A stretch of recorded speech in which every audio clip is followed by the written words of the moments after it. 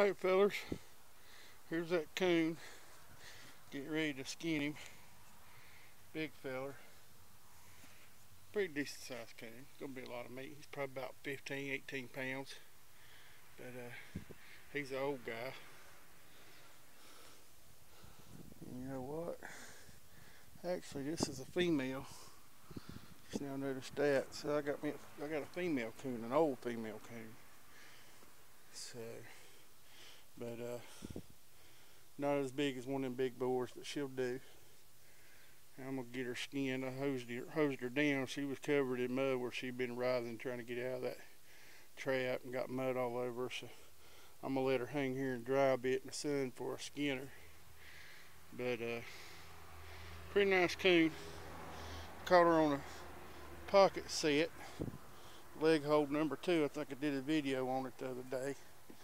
The bait that got her was that's cut up ribeye used for predators, but buddy had a big old ribeye been in his freezer about 4 years, vacuum sealed, wasn't no good, so it made good bait. But right there's what got her, and that's the paste bait I make, and that's got mackerel, sardines, corn, a little bit of corn oil, a little bit of fish oil, cornbread mix, and a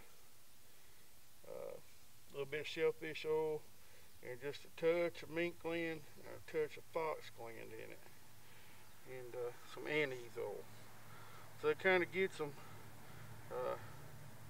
Missed a mink on that same bait pocket set, and apparently some leaves got in the trap, and he was able to get his little foot out, and the trap wasn't closed all the way, but I could see trail running right to the pocket set. But these pocket sets is a ticket, man. That's what I catch. 80% of what I catch on a pocket set. Little hole dug in the creek, trapped down in the water,